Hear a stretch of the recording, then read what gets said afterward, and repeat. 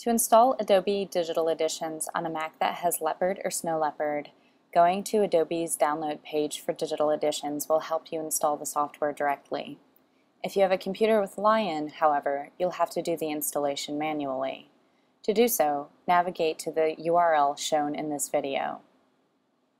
Once you do so, you can begin the download process.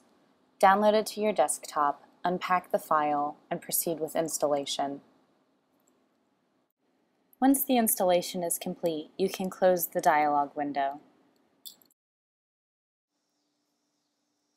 To authorize your computer to your Adobe ID account, click on Library and then select Authorize Computer. Here, enter your Adobe ID and password. If you do not have an Adobe ID, you can create one at adobe.com.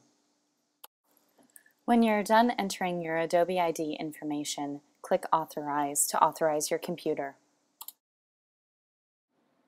After you've authorized your version of Adobe Digital Editions, you may now begin downloading ebooks from your local library. Additionally, using Adobe Digital Editions, you can place ebooks onto e-readers that you may own. Keep in mind, however, that if you have a Nook, your Adobe ID needs to match your Barnes & Noble ID in order for you to sync the devices properly.